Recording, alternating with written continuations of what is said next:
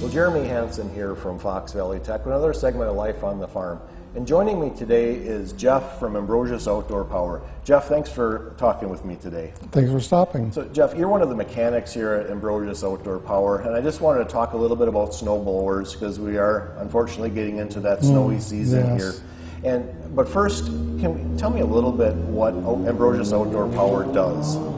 We mainly sell and service outdoor power equipment, snow blowers, lawnmowers, riders, zero-turn riders, chainsaws, trimmers, blowers.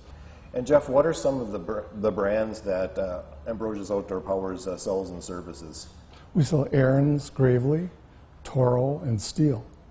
Right. So can you tell me a little bit what actually you guys do to get snow blowers ready for your customers in the fall of the year? Mainly tune-ups. Sometimes people have problems that were carried over from last winter, and they need those taken care of, so they'll be ready for the winter. Otherwise, it's mainly tune-ups is what we do to get them ready to go.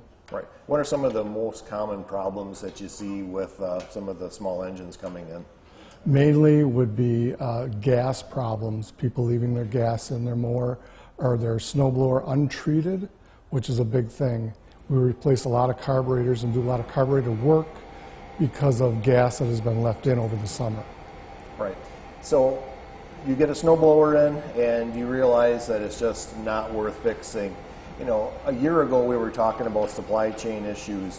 Is that the case right now? Can someone buy a new snowblower? Yes, we have all the lines that we sell are here. We have anything from a small single stage to a compact two-stage to the large two-stage. And you can even get a snowblower for the front of certain riders too. Right, and that's good to hear. How about the situation back in the lawn and garden this summer? Was this the same thing with supply? We're doing pretty good. There are certain brands that we have a hard time getting parts for, but other than that, it's been good this year. And Jeff, you know, Ambrosius Outdoor Power has been a strong supporter of us here at Fox Valley Tech.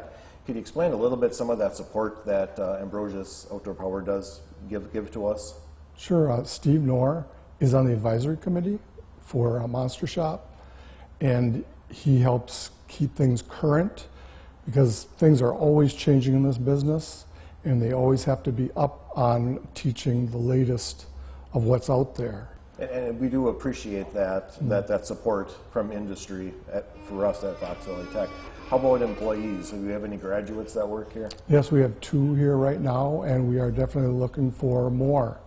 So if there's any people that are learning at Monster Shop that need a job, we'll definitely have a look at them.